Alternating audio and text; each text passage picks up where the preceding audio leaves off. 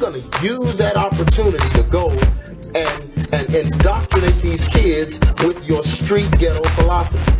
Certain point, if you raise your level of income to the status of a rock star, then then you got to keep coming up with ways to maintain that status. I'm not even saying eat meat, but at least put some cereal in the milk. Come on. That's like taking 666, the mark of the beast, and redefining it like Biggie tried to do and saying, no, it means this or that. No, 666 is 666. You can call it Holy 666, but it's still the mark of the beast. Convenient, whether it's welcome or unwelcome. You, as preachers of the word, are to show people in what way their lives are wrong. We welcome you now to A True Church Perspective with Pastor G. Craige Lewis.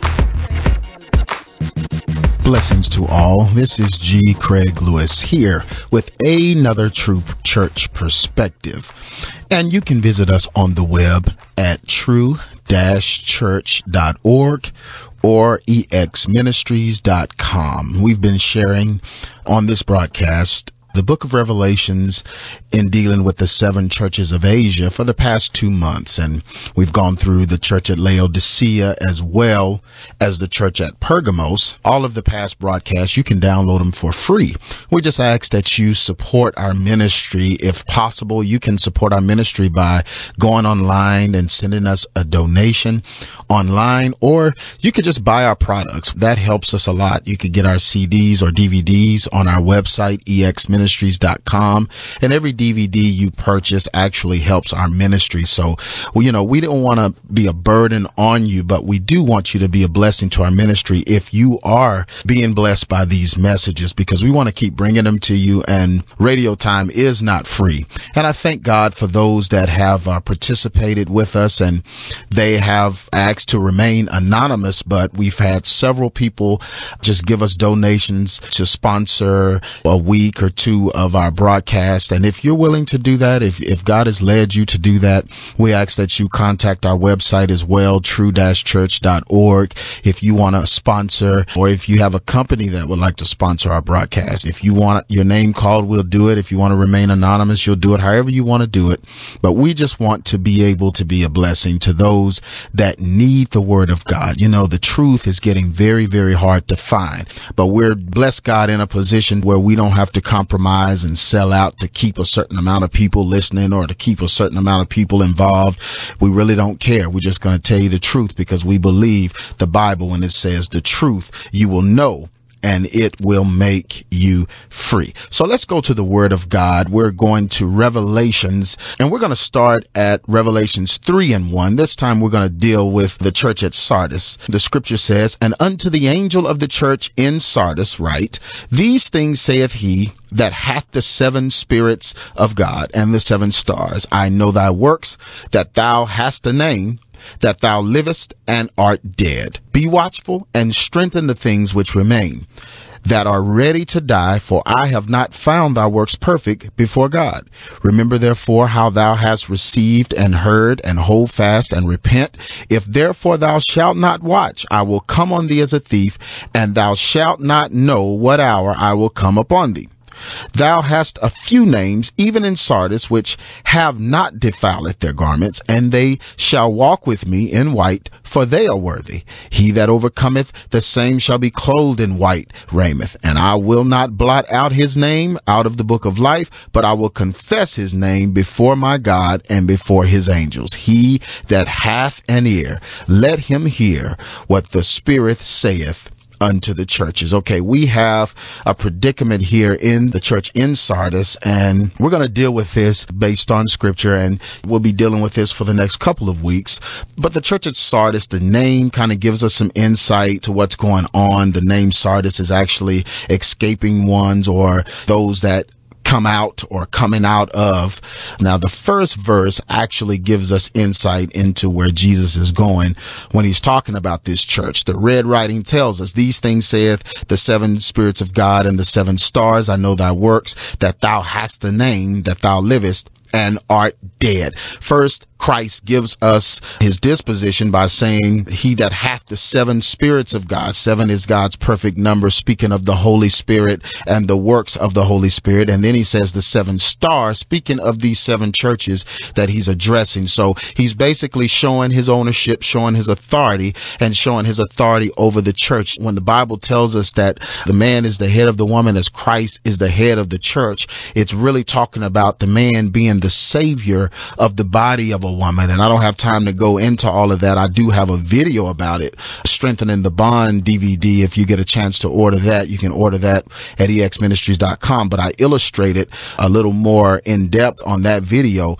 But God is really saying that the man is the savior of the woman. He's the savior of his house. He's a savior of the family. In other words, he gives himself for the family in any way that needs to be given. He provides, he protects, he is the leader. And this is what Christ is starting out saying. He's saying, I am the leader of this church. I have all the workings of the Spirit. I have the power of the Spirit that should dwell in your church. And then I hold your church in the palm of my hand, or I take possession of the church. So here is Christ saying the church belongs to me, not to you. And this is very key because right after that, he follows and says, I know your works and you have a name that liveth, but you are dead. So basically he's saying you have a church that is operating, functioning, looking like it's doing something, but it's dead. I'm not involved in it. And so this is very powerful. Let's deal with this right here. Just this first scripture, kind of like Timothy tells us, having a form of godliness, but denying the power thereof, from such turn away. That particular scripture is saying you have a church, and we look around, we see all these beautiful buildings, we see all these beautiful churches, we see these prestigious pastors with all this money and television time and radio time, and I mean, they're on everything, they're always talking, and yet you go into their services, you go into their churches, and the church is dead. Now, it may be alive with music. It may be a lot of entertaining going on. It may be a lot of things that tantalize your eyes and tickle your fancy, but Christ is saying that the church is dead. Why? Because Christ is not in it. He is the way, the truth, and the life, and without him there is no life. That is a dead church. Now, we need to first talk about how these churches become dead, and I mean, there are several, ways that lead to it, but I'm going to really talk about some of the most popular ways that churches are being killed. And the first one is churches are being built without Christ. Now, Christ is saying, I own the church. He's saying the 7 spirits come from me. The power and authority in your church is going to come from me. So first, you have to have me to build a church. And then he's saying, I possess or hold the church in my hand. It is my church. I'm responsible for it. So he's saying that without him, there is no church. So now he's using that in contrast to say, your church has a name, but without me, your church is dead. Now, we have people that are pastoring churches now, and they don't need a church, and you can tell by just their actions, the way they're talking. Everybody doesn't need to be pastoring a church. We could consolidate churches left and right, and I'm not talking about small churches. I'm talking about huge churches. Some huge churches, folks, don't need to be pastoring. They're still on the road evangelizing all the time. They're never there. They have no contact with the leaders and aren't training people in evangelism. And the way to kill a church is to make the leader of the church responsible for winning souls. And that is what's killing most of our churches. And what do I mean by that? Well, what I'm saying is a lot of our churches have men that have placed themselves, as we talked about the church at Pergamos, in such high exalted positions that these men are worshiped as gods or revered as gods. And so what ends up happening is the people are dumbed down. The people don't have spiritual security in God because their security is in the man. In other words, they're dependent on the man to give them a word. They're dependent on the man to always tell them what to do.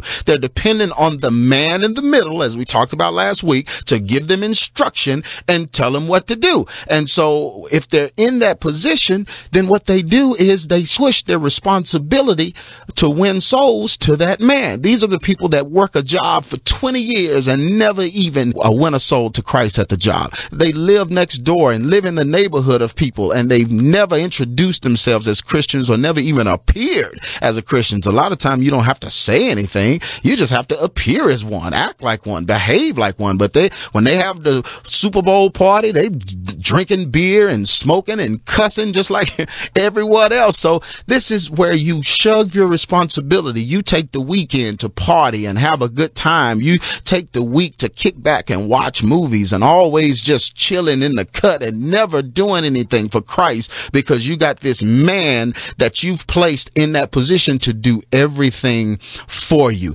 And the saddest part is a lot of these men like this. They love this kind of behavior, these leaders, because it puts them in a godlike position where they can control what the people do. Another bad part about these kinds of churches is you have churches that have been established for years. They go through all the motions, and they have the deacons wailing on their knees, and they have the folks crying and hollering out in churches and barking and making all these woo woo, and just they got all the rainforest sounds sounding like a jungle up in the church. And then when the organ gets started, they all shouting and weaves and wigs just going everywhere, and they have all the trappings to make it look like something is going on. And Christ is saying, I'm not in none of that. All that is emotionalism. You are excited about nothing. And that is what's going on in Sardis. Now, Sardis, the particular city, was very powerful. It was a wealthy city. It had a lot of wealth. But one of the major problems of this church at Sardis was they were living off their old reputation.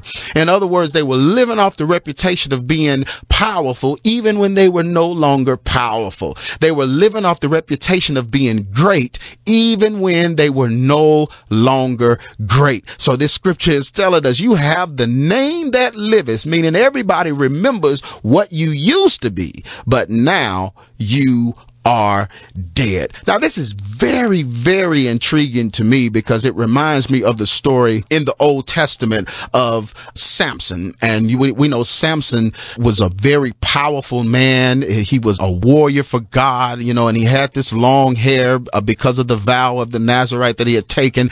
And Samson had a problem with this lady named Delilah. And Delilah was not an Israelite, so God did not want the Israelites intermingling with the other religions that worship false gods. He wanted to keep Israel's bloodline pure.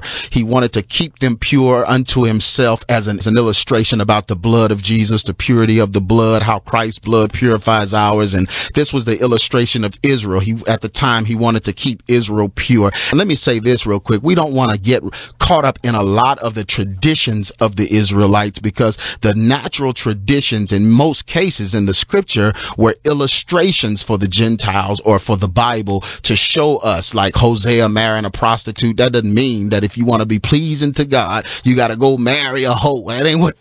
That's not what the scripture meant. Hosea actually married a prostitute to illustrate God being married to the backslider and marrying you and then restoring the bloodline and making you one with his chosen ones. And that's kind of what he has done with the Gentiles. And that's what he was doing with the Jews, because they kept going after false gods, and he wanted to show, I'm married to you, you belong to me, come back, I'll restore you. So that's why Hosea married the prostitute. So let's understand, we don't go back in the Old Testament and just start doing stuff that we see. A lot of these things that did not have significant spiritual connotations to them or wasn't going to be damaging to us spiritually, God was using those as examples or illustrations to show some things that he was doing at the time. Now, that doesn't mean that, he said don't get tattoos. That was an illustration in the spirit realm. No.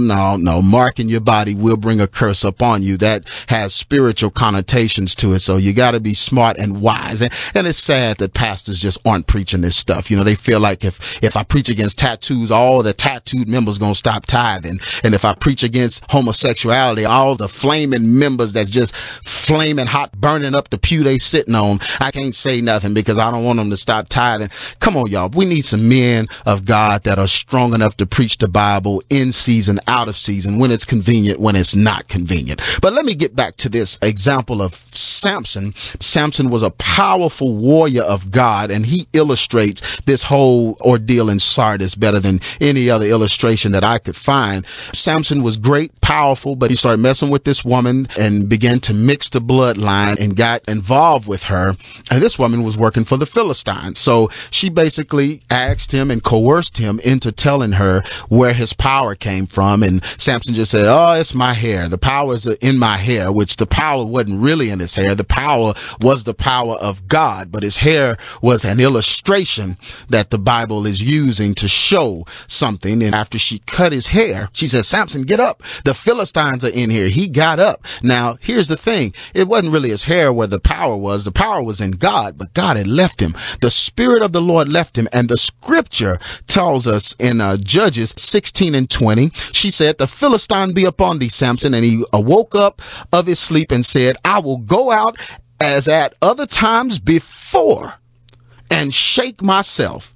And he did not know that the Lord was departed from him. That is very powerful, because this is where the church of Sardis was, and this is where a lot of churches are now. I'm going to do it like we've been doing it before, and we're going to keep doing it.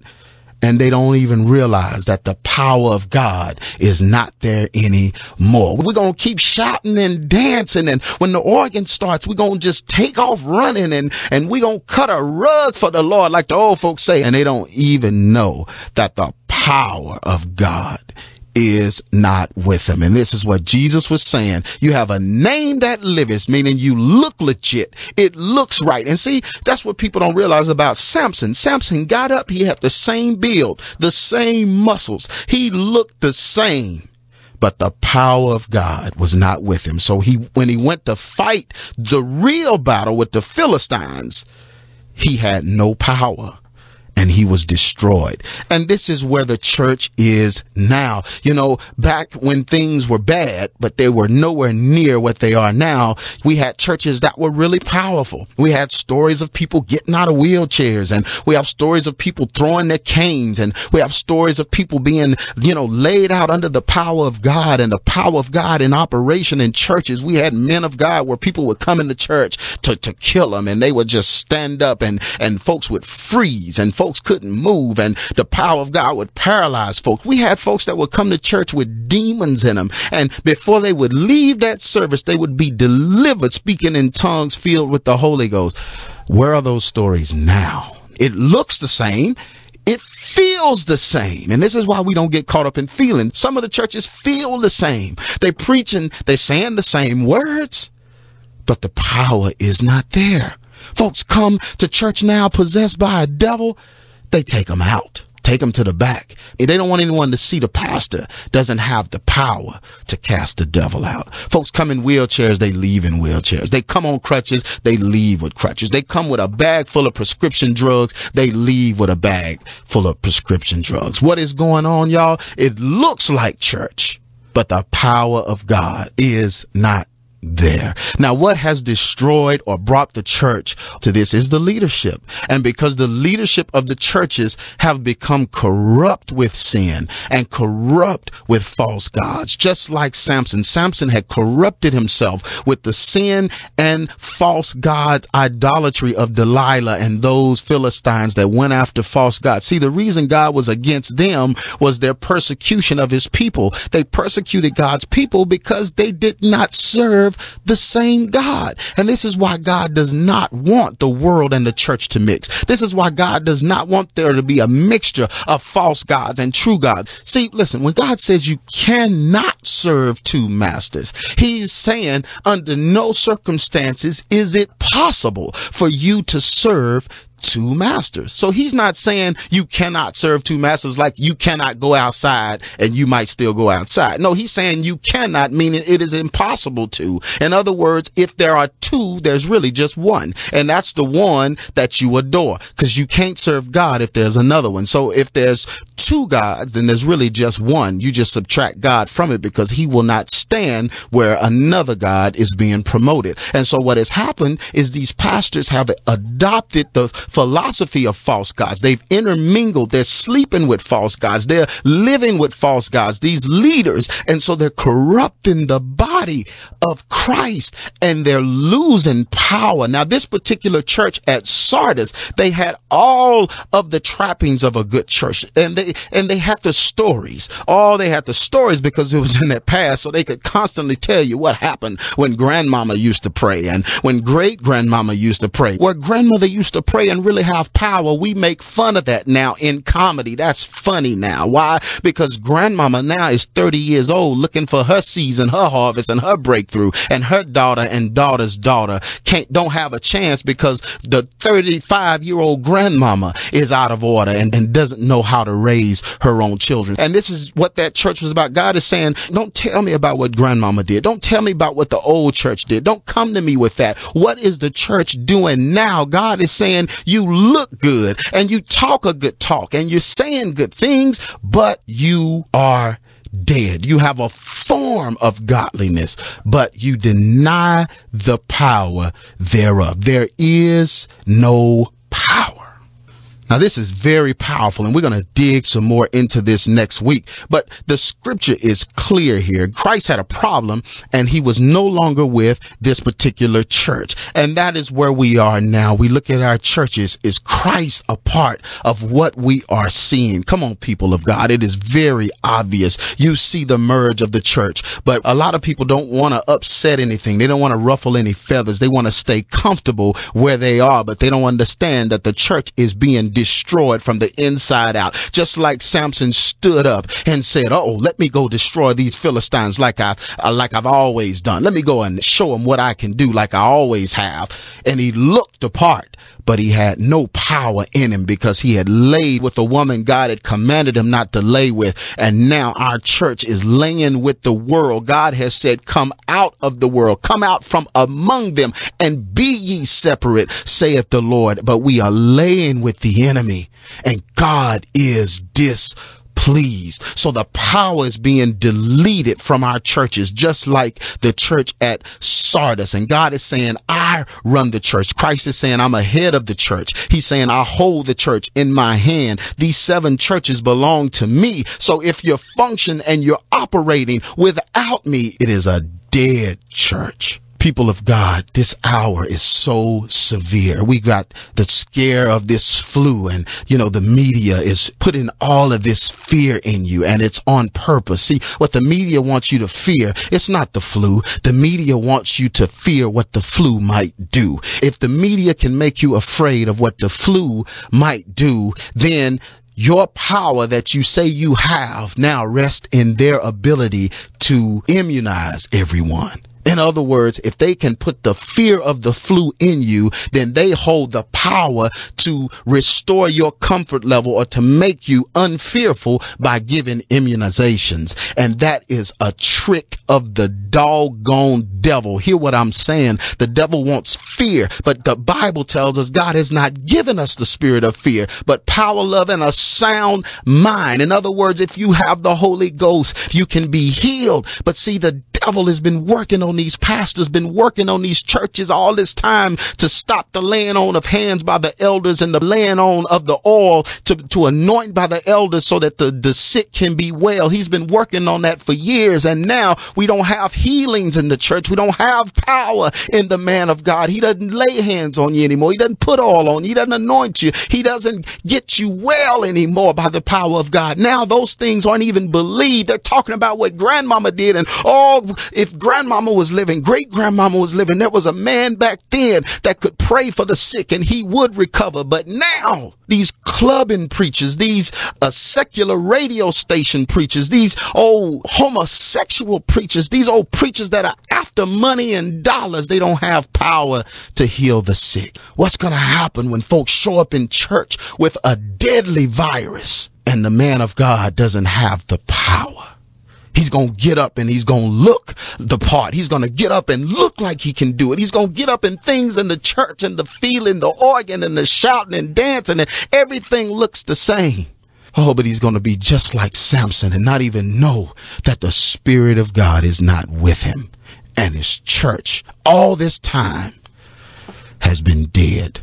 I'm telling you, y'all, that's what this flu is, this scare. And the media is going to keep doing these kinds of things because they want us dependent upon the power of government. They want us dependent upon the power of the one world government. They want us dependent upon the power of the Antichrist and the leaders, all of these different things. They want us to submit our fears to them so that they can take our fear away by offering us solutions and antidotes. And that is just a setup for the leader of the world governments.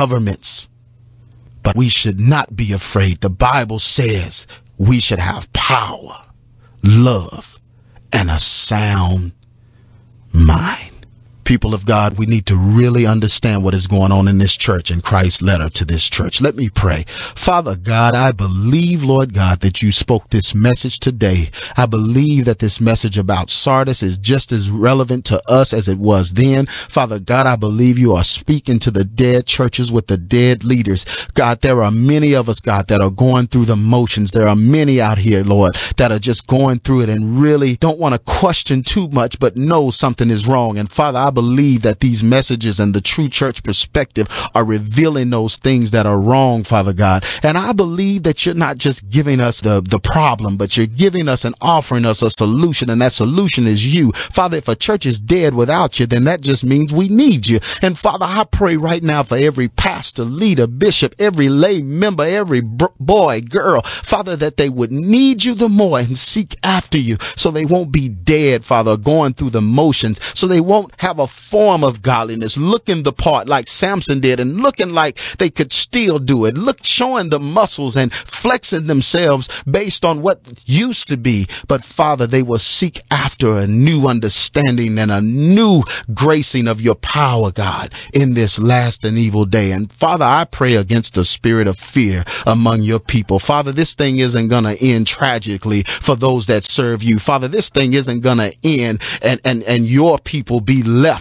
But Father, you're going to rescue us one way or another, Father. We belong to you. We trust in you. You have not given us the spirit of fear. So any fear we have is not from you. And Father, I rebuke the spirit of fear right now in this area, the Metroplex and all over the world with the authority you've given me to speak and rebuke it and come against it. Father, I pray right now with those intercessors that are praying and interceding with me, Father, that this fear, this scare tactic that the government has concocted will not harm your people, Father, but we will be true examples of what happens when you are in the world, but not of the world, that we do not submit to the rules and laws of the kingdom of darkness, but we are members of the kingdom of light. In Jesus' name. We'll be back next week with another True Church Perspective. Thank you for joining us for A True Church Perspective with Pastor G. Craige Lewis. Join us here each Sunday at 9:30 a.m. You can also visit us online at true-church.org.